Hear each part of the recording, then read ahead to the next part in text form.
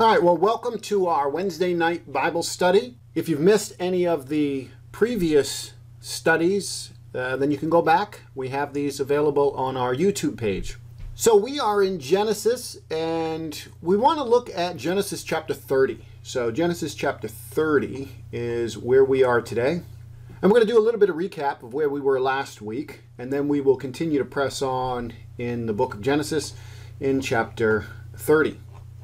What we saw last week was this back and forth between the wives of Jacob, Rachel and Leah. Rachel realizes that she's not having children, but her sister is. Her sister is bearing Jacob children, and she is disturbed about this. Now, culturally, this is a problem, but there's also this sibling rivalry as well as this rivalry between wives, right? Rachel and Leah are not only sisters, but they are also rival wives, right? There's this jealousy, there's this envy that's happening between the sisters. They want to one-up each other. So Rachel comes to Jacob and she begs him, give me a child or I'm going to die. And of course, Jacob gets angry because he realizes that he can't do anything about this. He says, am I in the place of God?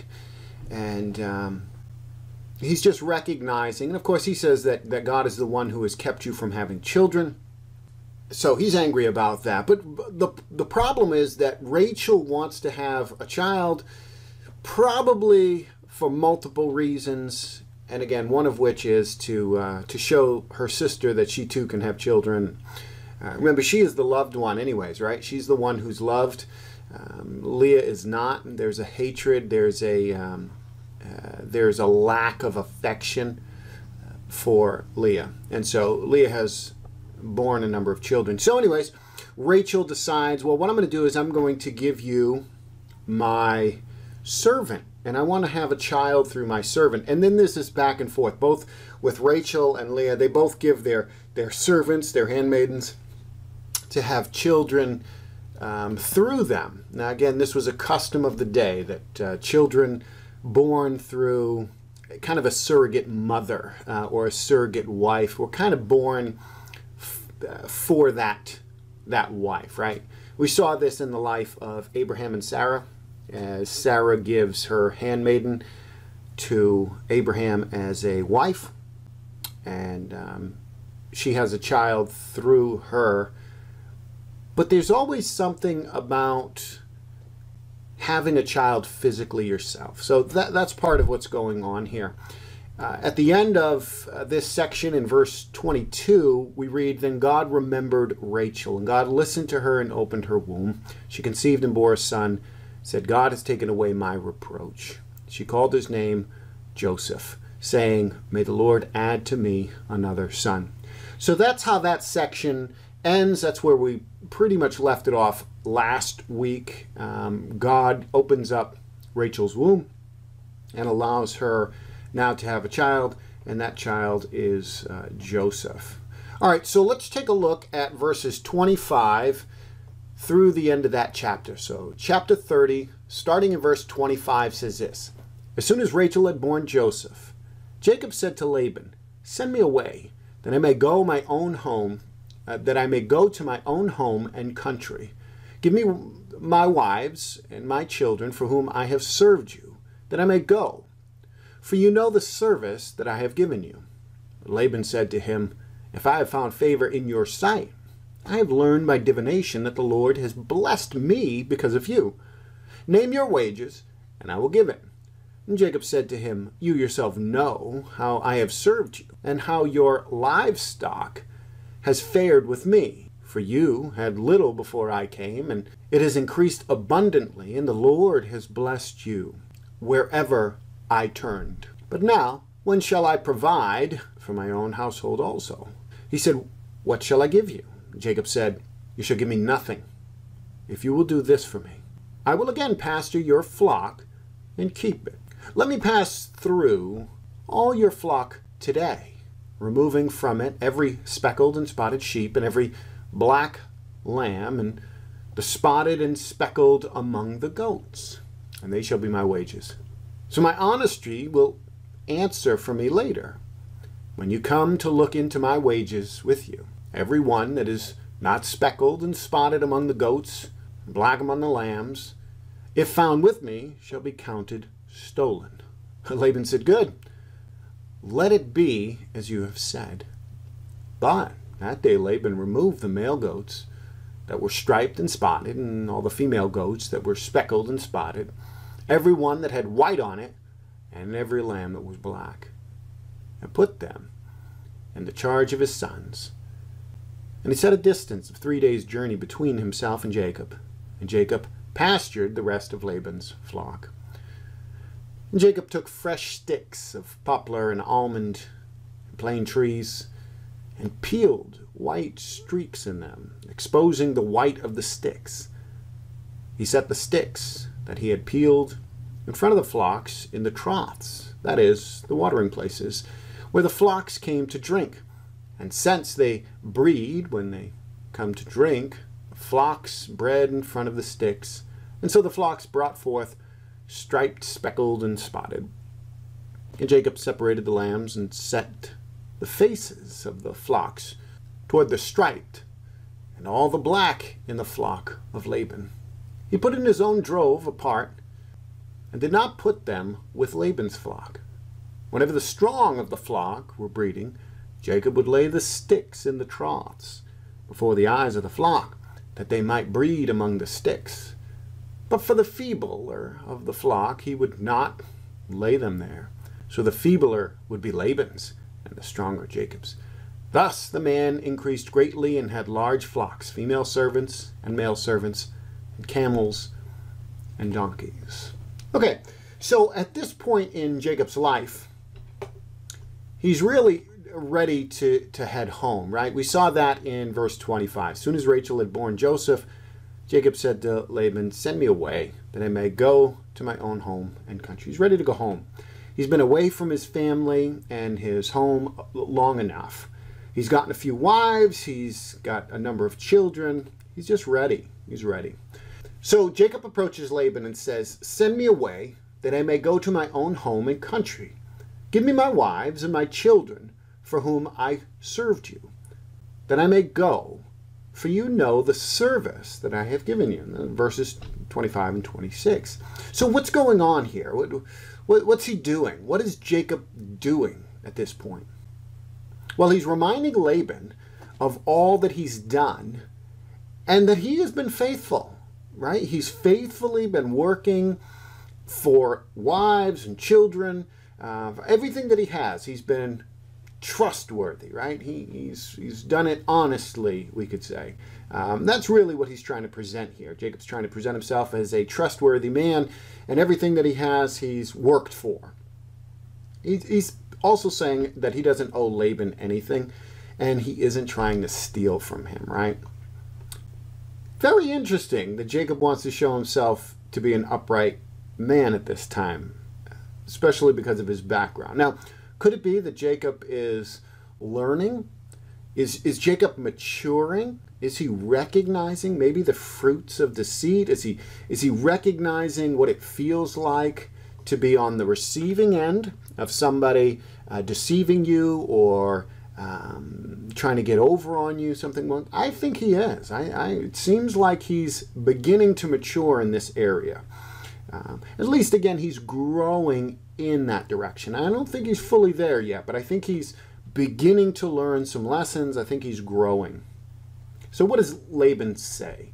Well, he basically wants to keep Jacob around. He doesn't want Jacob to leave. Laban believes that he's being blessed because of Jacob. Well, is that true? Yeah, it seems that God is blessing him because of Jacob. Very similar thing. God had mentioned that Abraham, that he was going to bless Abraham, and Abraham's friends were going to be blessed, and his enemies were going to be cursed, those kinds of things. So there's something similar going on here. God is blessing Laban, not because Laban is great or righteous or holy or anything, but because he is surrounded by, because Jacob is working with and for Laban. And so Laban is receiving some blessing from simply being in close proximity, you could say, to Jacob. He is receiving some of the overflow of the blessing. And that happens even today. If you have a Christian who works for a company or something like that, you know, if the Christian is living up to who they are called to be, that company is going to receive blessings. They're not going to be, at the very least, the Christian's not going to be stealing things. They're not going to be embezzling money or something along those lines. It's not going to be taking advantage. So there's going to be some blessing there. And so I think we can even see that today in our lives. But here, it's clearly in the area of finances, riches, right? Material possessions. With flocks and things like that. So Laban believes that he's blessed because Jacob's there, and that certainly seems to be the case. Because God is blessing Jacob, there's going to be some overflow of that blessing. Now, the way that Laban comes about discovering this fact is, Laban says that he's used divination. What's divination? Well, it's basically like magic, right? He's trying to figure out why he's being blessed, and he uses some form of magic, some form of divination to try to figure this out. We're not told exactly what that is. We're not told how he goes about it, but he goes about it, and he believes that he's got confirmation that that's what's going on. He is being blessed because of Jacob. Now, did Laban actually find that out by using magic, by using divination? Or was it pretty obvious from everything that was going on that Jacob was really the one that was, in a sense, creating the wealth for Laban, right? That Jacob is whether he's hardworking or whatever Jacob is doing is producing. Could he see that and just recognize that, and then of course use his magic divination to try to come up with a confirmation? We don't know for sure. Are there satanic influences behind this kind of stuff? Maybe. It's possible. But it's also possible that Laban simply saw what was going on with Jacob and how he was being fruitful, right? Blessed through that, and then simply turned to his divination to find a confirmation. Whether or not the divination actually did anything, we don't know. We don't know. But the point is that Laban believes that, right? Laban believes his divination worked, and he believes that this was confirmation. Either way, doesn't really matter for the purposes of our study. However it worked, in whatever way it worked, he knows he's reaping the benefits of having Jacob work for him. And he's really unwilling to let him go. Laban does not want to let him go, right? If you had somebody who was making you lots of money and you knew that whatever they were doing was increasing your wealth, you'd be unlikely to want to see them leave, right? So Laban asks Jacob, what do you want, right? What do you want for your compensation? What do you want for your pay? What do you want for your wages to stay? And Jacob starts out by reminding Laban, very interesting, Jacob starts out by reminding Laban of what he already knows, right? Laban already knows that he's blessed, but he kind of gets a reminder. You're getting rich because of me. And then Jacob says, I'll take all of the speckled and spotted sheep and the goats for my wages, right? All the black ones, all the ones that are speckled and spotted. Now, from what I understand, as I looked this up, this was kind of an uncommon thing, that there would have been fewer speckled and spotted sheep and goats. It would have been somewhat unusual, which is probably why Laban has no problem. But let's ask the question, why does Jacob want these? Well, just from a practical standpoint, it's a way of identifying which animals belong to Jacob and which ones don't, right? In fact, Jacob goes on to say that Laban can check Jacob's honesty. You can see if I'm being honest with you, Laban, Jacob says, by walking through my flocks. And if you find any that are not spotted and speckled, then you can consider them stolen, right? So this is a checks and balances. It's kind of a way of having a natural tagging process, right? Natural identifying marks. So Laban agrees to this. And again, if this was uncommon, to have spotted and speckled sheep and goats, then of course Laban would be excited about that. He's going to get very few, and Laban's going to get a lot, right? Jacob will get a few, and Laban will just get a lot of these animals. So Laban agrees to the conditions. But we know what kind of man Laban is. We know what kind of man he is. So in verses 35 through 36, Laban goes out that very day. You see that? Look at verses 35. But that day, Laban doesn't wait. That day, Laban removed the male goats that were striped and speckled, and all the female goats that were speckled and spotted, and every one that had white on it, and every lamb that was black, and put them in the charge of his sons. And he set the distance of 3 days' journey between himself and Jacob. And Jacob pastured the rest of Laban's flocks. So, he's trying to get over on Jacob already. I mean, he's removing any of the ones that Jacob said he would take as his wages. He's doing that right away. So he's going to separate those right off the bat. He's still a cheat. He's still deceptive, and he's trying to get over on Jacob. Now, does Jacob know what kind of man Laban is?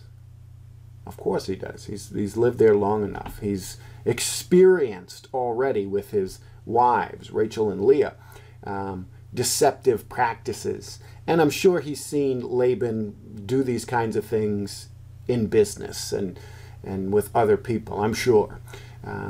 So how does Jacob choose to act and deal with Laban? How does he choose to act? Does he choose to respond in a way that is honorable, is respectable, is godly? Well, he really just wants to fight fire with fire, doesn't he? He's going to try to cheat Laban. He's going to try to get over on Laban. He's going to try to get back at Laban. And how is he going to do it? He's going to do it by using divination, using magic, using superstition. And you can see that in the rest of that chapter, right?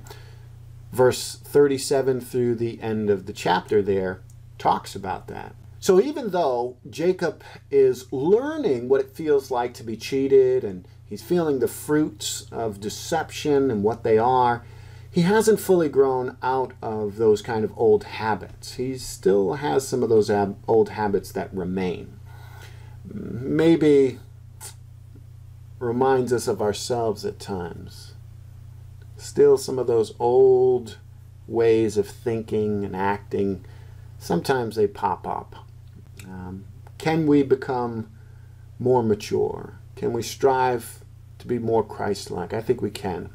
And sometimes we fail, sometimes we sin, sometimes we fall back into old habits. We should never accept that. We should never be okay with that. But I think in some ways we can see, yes, Jacob seems to be making some progress in his moral character, but he's not fully there yet. So here he's going to try to fight fire with fire, right? He's going to use divination. And of course, the rest of this section is all about Jacob trying to cheat Laban out of his flocks, right? He's going to use magic. He's going to use these sticks, and he's going to stripe them up and spot them up and speckle them up, so that when the sheep and the goats and the flocks, when they come in and they're strong, right? Only the strong ones, when they come in to drink water and when they come in to mate, he's going to lay these sticks in front of them, and that's going to cause these sheep and these goats to have offspring, right? To have these babies that are spotted and speckled, and Jacob's going to grow and be blessed through this magic. He's going to get one over on Laban. Does Jacob have to do this in order to be blessed and prosper? No. No, see, God had promised that he was going to bless Jacob. God had promised that he was going to care for him. This is really Jacob doing things by his own power, by his own power, trying to do things his way. You know that old song, I did it my way. That's Jacob's theme at this point. I did it my way. I'm going to do it by my own strength, by my own cunning, by my own power. Do we ever try to do things in our own ways? Do we ever try to take things into our matters into our own hands, and in doing that do ungodly things? Do we ever do that? Are we ever tempted to do that? Yeah. Do we ever try to work by our own power, by our own strength, our own cunning, craftiness, and end up making a mess of things? Or end up sinning? Yeah, we probably can learn from Jacob here as well. So let's ask the question, though. Was it because Jacob was doing these magical things that he's increasing in wealth, right? That these spotted and speckled animals are increasing in number? Is it because he used magic? Well, of course not. God was the one that was blessing him. And in fact, God is blessing Jacob in spite of Jacob, right? God is blessing Jacob in spite of what Jacob is actually doing. And the reason for that is because we'll remember that God had made unconditional promises to Jacob.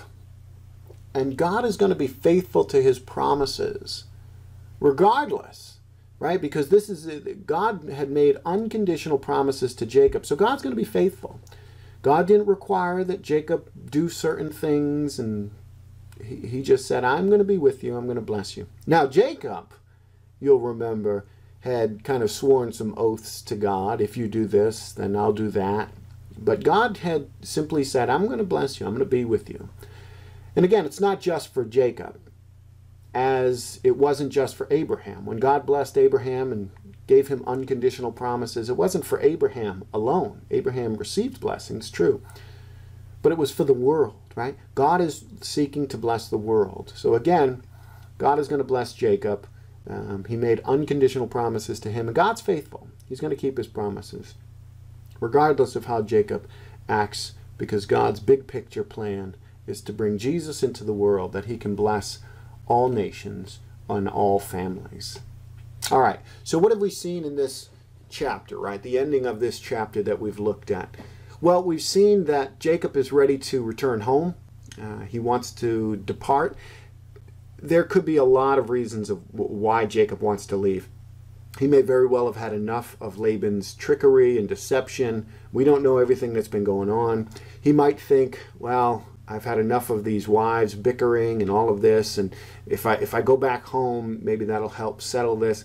He could be homesick, ready to head back to the promised land. There's a number of things that probably are going on here, probably a number of factors, but he's ready to go. He's got a child by Rachel, Joseph. He's ready to depart. He wants to go back home. Well, Laban's unwilling to let him go because Laban knows Jacob is blessed and I am reaping the benefits. I am getting richer because Jacob is working for me. And so he wants to keep him around as long as possible. So he asks Jacob, what do you want? And Jacob finally says, I want some flocks. I want some animals. I want some wealth, right? I want some of this. So if you'll just give me the spotted and speckled and striped and the black lambs and sheep and goats, then that'll be my wages and I'll work for you. And you'll know if I've stolen anything from you if you walk through and you find anything that's not spotted and speckled and that kind of thing. Laban says, yeah, that's great. That works for me. And he's going to go out of his way, though, to make sure that he can get as much out of Jacob as possible. So he goes and takes, of all his flocks, he takes all of those that are spotted and speckled, and he removes them and gives them to his sons to be in charge of. And then Jacob takes the rest of the flocks. And I think Laban is hoping that Jacob will receive very little in the way of spotted and speckled Finally, Jacob decides he is going to fight fire with fire. He's going to get over on Laban, kind of that streak of Jacob the thief, Jacob the deceiver, Jacob the one who is getting over on someone else is still there. He's still got some of those old habits to work through. And he is going to use superstitious magic, superstitious divination to try to increase his wealth. And in the midst of all this, it works, but it works in spite of that, right? God is the one who is blessing Jacob. God is not controlled by this divination, this superstition. God planned on blessing him regardless. And even though Jacob thinks he's manipulating the situation, he's not. God's in control. And God is going to bless him. And Jacob didn't have to do this. He didn't have to do this. God was going to bless him regardless. So in spite of Jacob's bad behavior, God is still blessing him. And that just goes back to show us that when God makes a promise, he keeps it. God is going to keep his promises. All right, well, I hope the study has blessed you this evening, and I hope to see you next week. We'll get into chapter 31 starting next week.